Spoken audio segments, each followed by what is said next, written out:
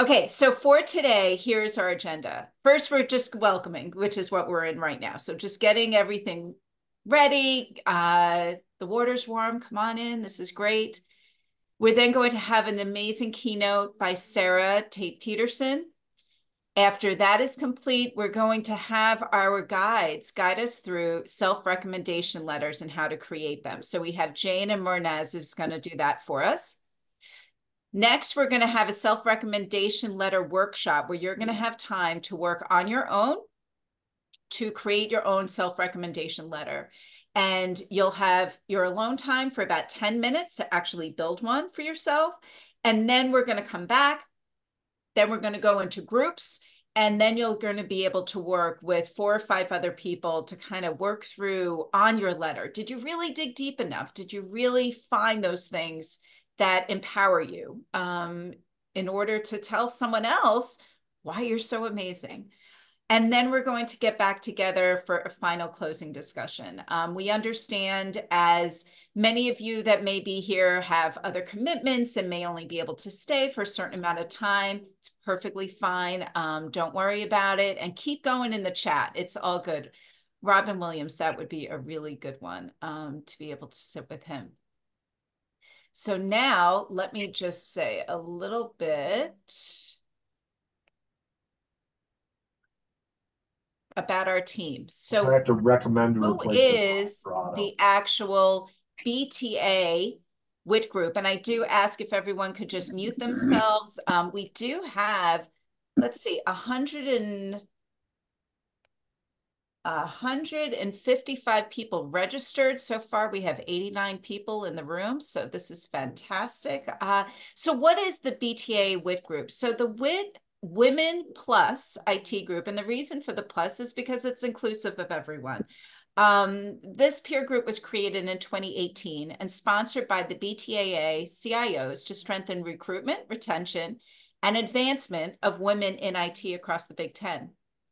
This diverse group has been created to expand connections to one another and provide a place for respectful dialogue, timely questions, broad sharing of best practices and insights. This group is open to staff, researchers, faculty, and administrators of all the Big Ten universities. If you like, you're welcome to visit our website at btaa.org/technology and Big Ten Academic Alliance Women in IT group or Women in Technology group, and visit our website so you can learn more about our events and the different things that we do. We do have coffee catch-ups every single month. It's the 3rd Wednesday of each month, and we do have a calendar up on the website. Anyone is welcome to attend those sessions, and what's fantastic about them, they're only 30 minutes. So it's quick, and you get a chance to meet some amazing humans across the country. So for this conference subcommittee, we have the following volunteers that have been working tirelessly for the past several months to put this event together. So it's Jane Farrago, Laura Gordon, Betsy Hillary, Lauren Kuza, Murnaz Ahmadi Jubineh, Nargis Osaki, Winona Snapchilds, and Stacy Zeiss. So I want to thank each and every one of you that have volunteered. We couldn't have done this without you. So we really appreciate you and the time that you put into this. And as I mentioned, if you want to learn more about our Women in IT group, please visit our website and we can throw it in the chat. If someone could just throw it in the chat for me, that would be fantastic. And keep in touch with us. It would be fun. It would be great. Thank you. And now we're ready. We are ready for Miss Sarah. So let me just give you a quick, here we go. So let's talk about Sarah. Sarah Tate Peterson is a dynamic and seasoned IT leader and professional with 25 plus years experience. Sarah currently serves in the role of Technical Compliance Manager for the College of Engineering at UW-Madison. In addition to this role, Sarah serves on the University of Wisconsin-Madison's Committee for Women in the University, or CWU, and the College of Engineering's Committee for Academic Staff Interests, or CASI. Throughout Sarah's entire career, she's been an active participant and facilitator on a wide variety of strategic initiatives that promote inclusion, equity, diversity, and belonging in the workplace. Outside of her service to the UW-Madison University, Sarah enjoys opportunities to hike on our national parks, indulge in hobby geology, and most importantly, to build Lego. So with no further ado, I would like to give the honor and pass it over to my friend Sarah. So Sarah, turn on your video and unmute yourself so you can come on in. Can you see me? Can you hear me? Check, check. I can see you. I can hear you. And hold on a second. I'm going to just pin you. Give me a second. I'm going to spotlight you so you're up there. And I'm going to stop my share. You're ready to share your screen? I will be in a moment, yes. Okay, I'm going to stop my share. And the floor is yours. Well, thank you, Laura. And I was sitting here thinking about the icebreaker question. Hands down, I have to say the notorious RBG, empowered women, empower women. I also saw several folks out there who agree with me. Hello, and good morning, everyone. And thank you again, Laura, for the wonderful introduction. I'd also like to take this time to thank the members of the Conference Planning Subcommittee, the Big Ten Academic Alliance Women Plus in IT Steering Committee, and Program Manager Lori Frost for hosting this year's mini conference, Empower You, and for providing me with the opportunity to serve as your keynote speaker. It is an honor and a distinct pleasure to return to this community as a means to pay it forward. As I reflect back on my service to this community as a steering committee member, as chair, and concluding my time as past chair last October, I wish to take this opportunity to express my gratitude and thank all of you for continuing to inspire and empower me. I'm hoping that I'll be able to provide you all with some things to think about leading into the self-recommendation letter workshop. Now, let's get down to brass tacks. I know I don't have a great deal of time as your keynote speaker to ignite passions, spark discussions, and provoke thoughts. So let's jump right in with a brief yet meaningful activity to get us engaged and get our creative juices flowing. I like words. I'm big on definitions. So to kick things off, I'm going to try to share my screen. Fingers crossed.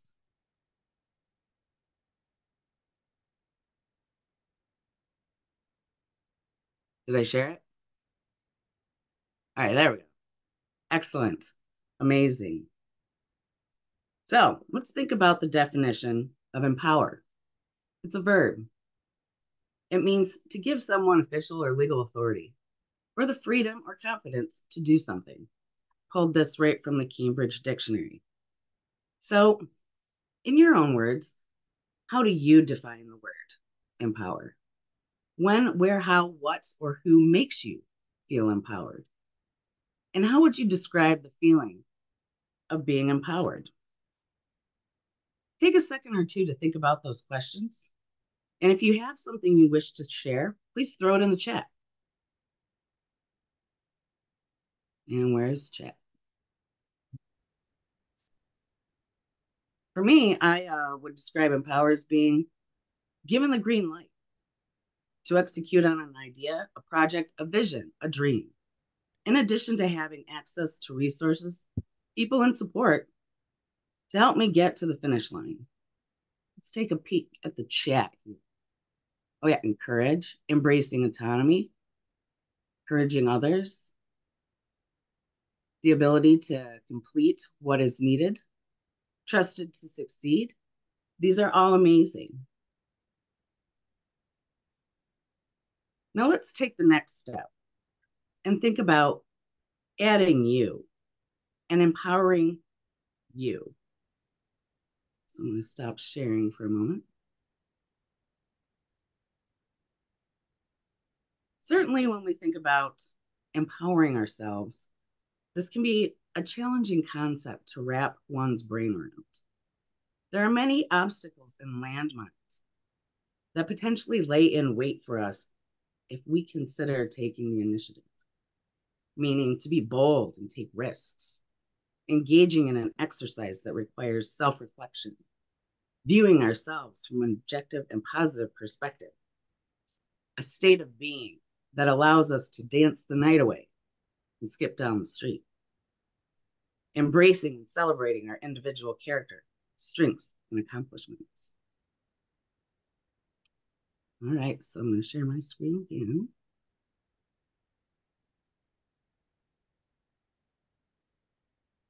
So let's talk about some self-empowerment challenges, obstacles, and landmines. I'll admit, we are our own worst critics. Cliche, but true. I'm only a mere mortal and subject to getting down on myself when I'm quickly falling into the quicksand. I also don't hold back when I'm in the company of those I trust. Case in point, I recently had a colleague look me in the eye and ask the question, are you as hard on others as you are on yourself? I had to pause on that one and think for a minute. And in all honesty, specifically, I was thinking about my husband. The answer, of course, was no, I'm not. Imposter syndrome, doubting our own abilities and feeling like we don't measure up, when in reality, we should trust our gut because we do. This is a more common occurrence for me than I'd like to admit. For what it's worth, I have found a couple of life hacks that I've come to rely on. Number one, aside from LinkedIn, several years ago, quit social media. I found that it caused me way too much anxiety, and at the end of the day, it did not bring me any satisfaction nor joy. Number two, again, going back to relying on those in my network with whom I trust. I say it out loud and I call it out. By taking this action, it opens up a dialogue whereby most often the other person that I'm talking to is either experiencing imposter syndrome or has experienced imposter syndrome recently themselves. This action has the effect of turning the moment into a constructive coaching session, whereby both parties acknowledge and walk away from the conversation feeling empowered. And then there are biases in many different forms, including others in our own: gender, racial, age, ethnicity, prove it again, confirmation. I'm going to skip biases for now because we could take a whole day dialoguing on that topic. And yes, I do have my own. We also have forces outside the workplace that impact our ability to be our best selves, personally and professionally. Family care and priorities, financial struggles, caring for an ailing relative, personal injury or long-term illness, forgetting to pick up a gallon of milk at the store on your way home from work. Of course, not all outside forces are necessarily negative. There may be other things going on in your life that may take priority at any given time. You may be welcoming a new member into your family, maybe trying to advance your education and skill set, sell, buy, and or build a new home, or planning for that long-awaited family vacation. Stop sharing for a moment here.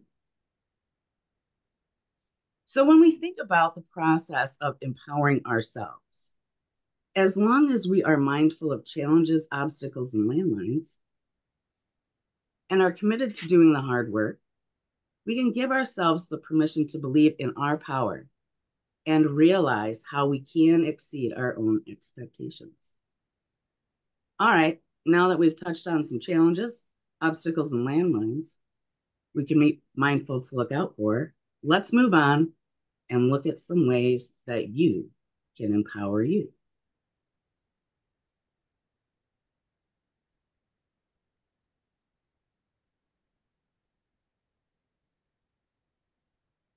Self-empowerment starts with taking an objective point of view of yourself and engaging in some self-reflection.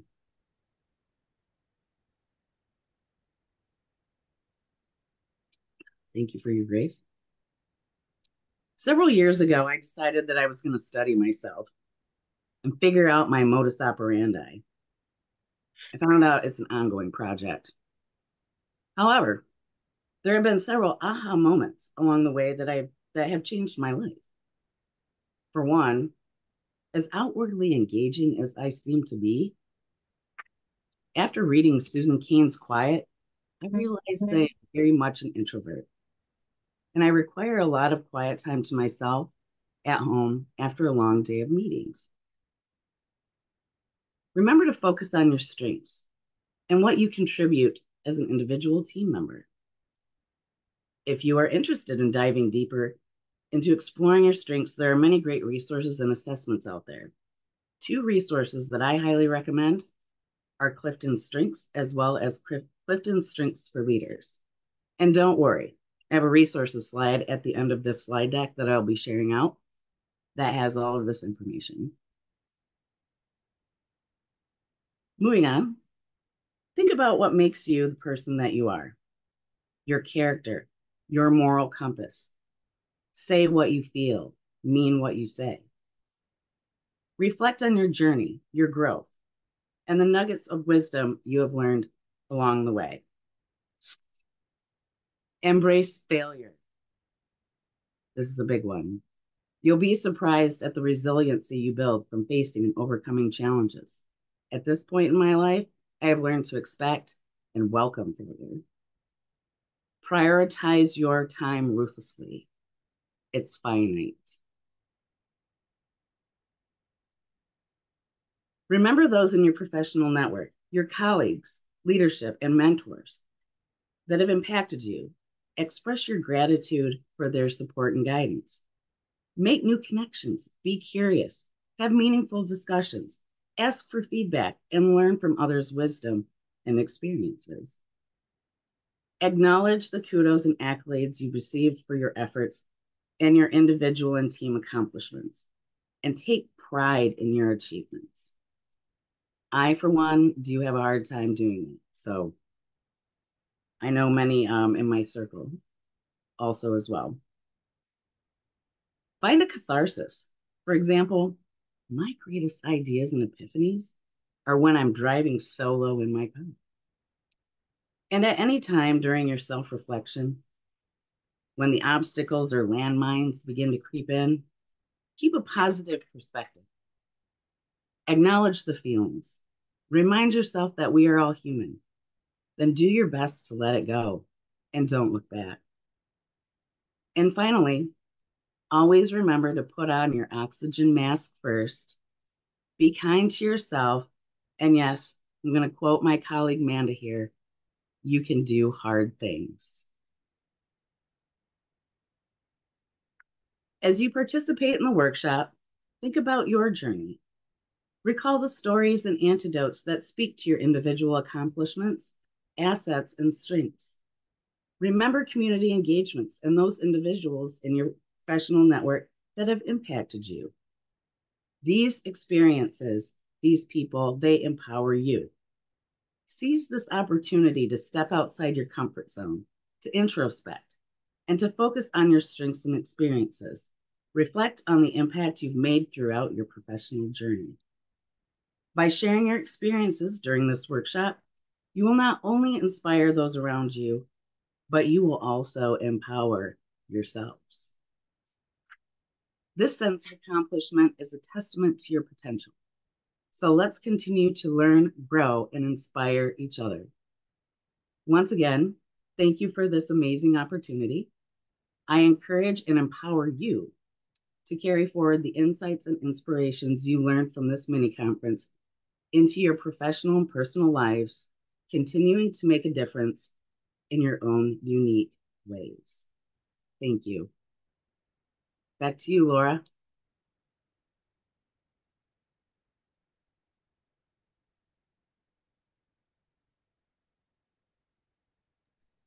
Okay, we ready? Sarah, thank you. Thank you. Thank you. Thank you so much. Yeah, I thank you. And what I love is for all of you in the chat to start giving your love back to Sarah with what did you get out of this? What most empowered you? And I just want to go over a couple of key takeaways. We'll call it the mantra from Sarah. I'm saying Sarah because it rhymes, right? Or mantra and Sarah, we want it to rhyme, right? Be bold, take risks, live life freely, lead by example, trust your gut, say what you feel, mean what you say, express gratitude, believe in your power, exceed your expectations, dance the night away, skip down the street, don't take no for an answer, be your best self, and don't look back. So, Sarah, I want to thank you so much for your beautiful, beautiful keynote. I think that is giving us exactly what we need for our next steps of the guide. So, thank you. It was my pleasure. Thank you. Okay, now we're going to continue with our guides. So the next part of this session is we're going to have two amazing people. They're going to walk us through how to create your own self-recommendation letter. And let me, hold on, I'm going to introduce each first, and then I'm going to give them the floor. So first we have two. Jane Farrago is a senior manager of customer experience in the Office of Technology and Digital Innovation at The Ohio State University. She is responsible for managing desktop support technicians across campus, including the Office of the President. She has 18 years of experience in IT support services. And then our other guide is Murnaz Ahmadi Jubineh, who is a senior BI developer in data, academic planning, and institutional research at the UW-Madison campus. Her main responsibility is supporting the technology and developers community across campus. She has 10 plus years of experience in IT. So Jane, I am going to give you the floor. And where'd you go? Okay, let me throw you in spotlight. There we go. Jane, go ahead. Right. I am here. Thank you, everyone. So first of all, I wanted to read to you a quote that we all decided was very inspirational for our theme, which is our self-recommendation letter. So the quote is, "Everything you ever wanted is learning how to draw it out of yourself because you are that powerful." And that quote is by Luma Leah. So we thought that that was pretty inspirational when it comes to setting ourselves up to write our own self-recommendation letter. So what exactly is a self-recommendation letter? Indeed.com definition is as follows, and I will read it directly. The purpose of a self-recommendation focuses on portraying your strengths, your strongest skills, and your work ethic through self-reflection, which maybe sounds a little bit easier said than done. I know that maybe we've tried to do this in the past. So we've tried to identify some steps to make it a little bit easier as we move into the next workshop part. So we have some steps. We can go to, yep, there we go. We can kind of categorize them in 3 different fields. We can identify our skills. We can provide examples, specific examples, and then lay those out to help write our endorsement letter. And to kind of drill down a little bit more into that, things to include in these different steps are, be as positive as you can. This is your time to shine. This is your recommendation letter to, try to propel you in your career potentially. So this is all about you. And I know sometimes it's a little bit hard to sit down and write your own strengths or boast about yourself. So, laying out notes ahead of time makes it a little bit easier to prepare and then get ready to write your letter. So while you're doing that, you can also think about your accomplishments and name specific accomplishments that show your value and provide examples, detailed examples as well, so that we can really highlight your strengths during this process. So sometimes, as we talk about, writing these letters, it is hard to write it in the first person. So something we have found that might be helpful is to write it almost in the third person, like write it for somebody else as you are recommending somebody else to do something. Might be a little bit easier to do it that way. And then you can go back at the end and kind of rewrite it to focus on yourself. So as we talk about those overviews, I will pass it to Mernaz, who actually had the luxury of writing her own recommendation letter, and she will be able to share with you the template as well as maybe some of her struggles writing her own recommendation letters. So I will pass it to Mernaz. Thank you very much, Jane. Yes, let's go right into it. I'm gonna show you an example and a template. Let's start with the template. So when you are writing your own recommendation letter, going through those steps that Jane just mentioned, you start by an introduction. Okay, who are you, right? And then another paragraph about what you do, right? Your experience and all that. And then the third one is gonna be what others think about you. What is how do others see you and your contributions? And then the last one is bringing them all together and endorse yourself, basically. And then you can sign it. This is basically what it is. And I went through that and wrote my letter. I have to say it was very, very difficult. I felt like a self-absorbed person who is bragging about herself. So, because I'm great at criticizing myself, but I had to force myself to appreciate my accomplishments and contributions. What I did the tip. I wrote, used to have students, I used to teach, so I used to write recommendation letters for them. So I wrote for one of them, and then I switched of course, the role and everything that is about me and my name. And I was gonna also take away the adverbs and adjectives and all that. And I thought, okay, if I write this for another person, I would leave them in and I wouldn't take them out. So I left them in. So let's go to the example and take a look at that. And as we remember our template, let's go through this. So I'm going to read that. Dear me, I'm writing this letter to highly recommend Mernaz, who has been serving as a senior business intelligence developer at UW-Madison's Heart of Data. I've had the pleasure of working closely with Mernaz and have been consistently impressed by her exceptional skills, dedication, contributions to the team. So this is the introduction part. Who are you, right? So write it very short. And also what I do, what Mernaz does. Mernaz has proven herself as an invaluable member of our organization, demonstrating a profound level of problem solving as the main Tableau site server admin and support for multiple UW-Madison institutional servers, as well as other solutions. Mernaz has showcased her technical prowess through bringing in new innovations, successfully supporting our users and developers community across campus and providing consultation on technology and best practices to different technical and non-technical units. So basically describing what you do. Now, your contribution, like how others see you. And this is, I had the luxury of having done a few of those self-assessment. I sent it out to people. They assessed me, evaluated me, and sent me. So this was a bit easier.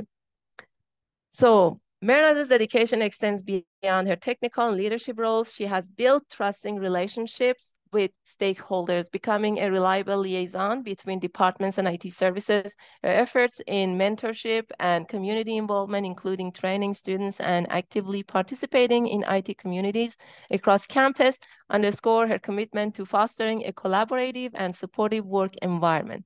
So, and now for the last part, we are bringing everything together and we are self-endorsing also ourselves. In summary, Mernaz is an outstanding professional who brings a wealth of expertise, leadership, and dedication to her role and beyond. I have no doubt that she will continue to excel in her future endeavors. I wholeheartedly recommend Mernaz for any position or project that demands a highly skilled and motivated individual. Sincerely, me. So just if you follow that structure, introduction, what do I do, what others see me do, and endorse myself, you should be fine. And you can go ahead and have fun with it. And with that, I'm going to pass it over back to Laura, and we go from there.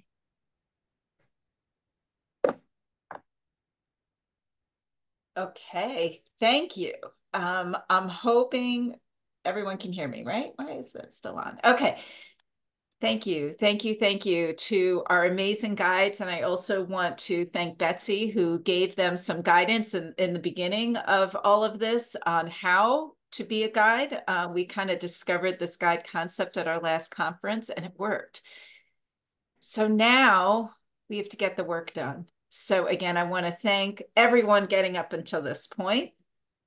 And now it's on you.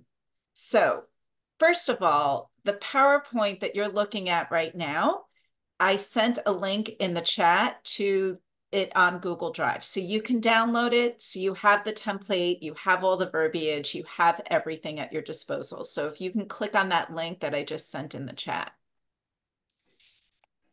And what you're going to do is you're going to take 10 minutes for yourself to complete the template. Okay. During the 10 minutes, what you want to think about is your strengths, right? So you have your strengths. Think about situations that you excelled in. So what specific situations did you say, I really did that? I'm really proud of myself for doing that. This is the time to brag. This is the time to showcase yourself. Think about your honorable character. And then also be sure to include any community engagement that may have impacted you. So take this time for yourself. You can turn off your camera.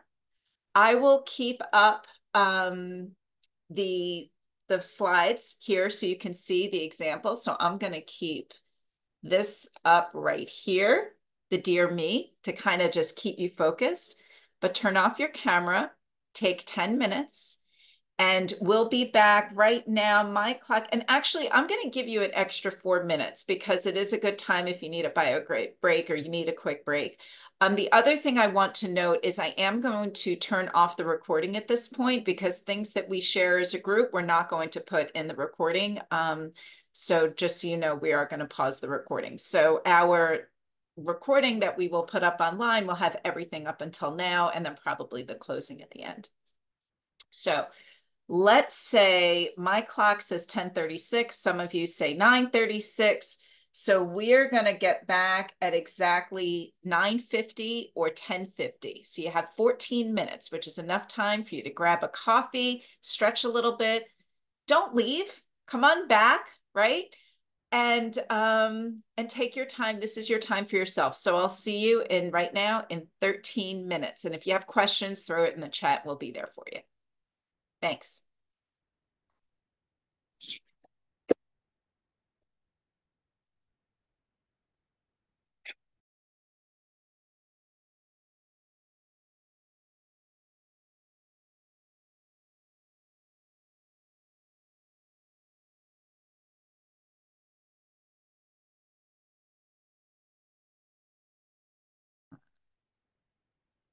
Okay, let me share my screen. All right, I want to thank everyone again for coming in and joining with us. And number one, we want your feedback. So if Nargis, could you just share the link for feedback? So please tell us what you thought. Tell us what you want us to do more of.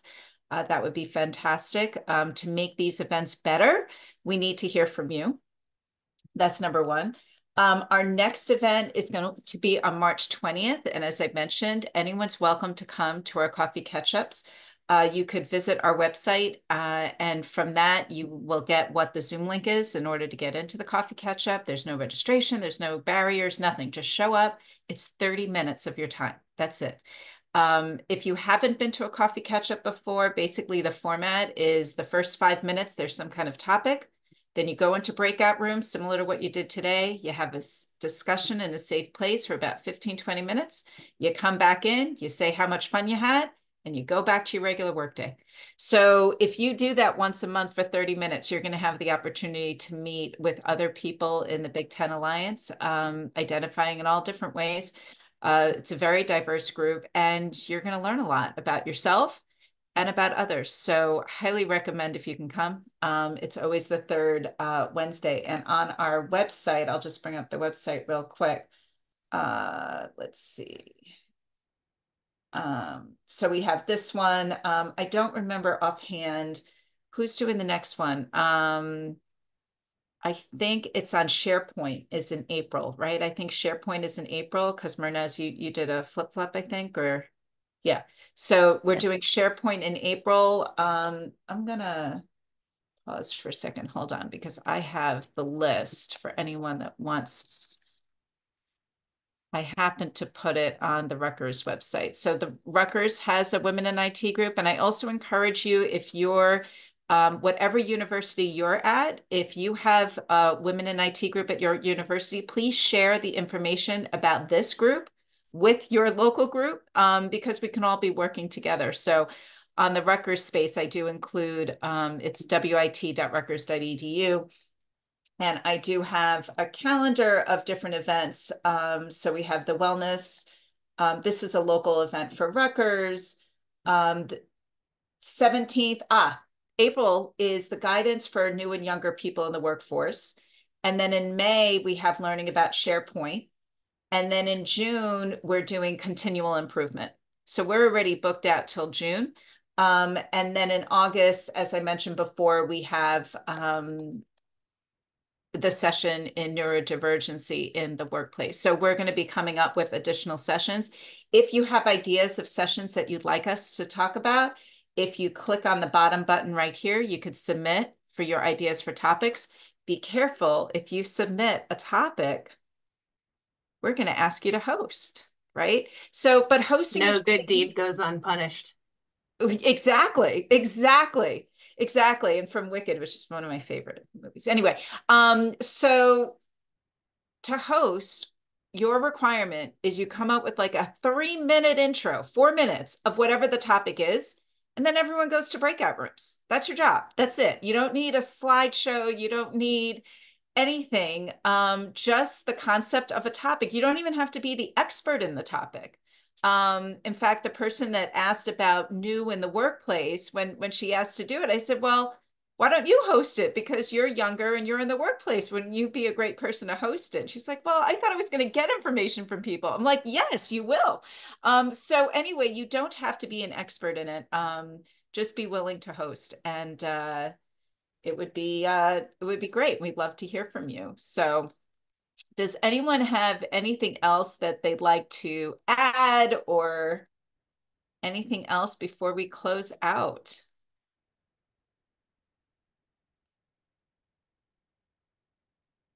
All right. Well, thank you, everyone, for coming in. I hope you had a great day and a meaningful day. And we'll see you at the next one. And to all of the volunteers that have helped, if you want to just wave and put your video camera on, and thank you to this amazing group of humans that put this entire session together. We couldn't have done it without you. And thank you for all the people that participated. Have a great day, everybody.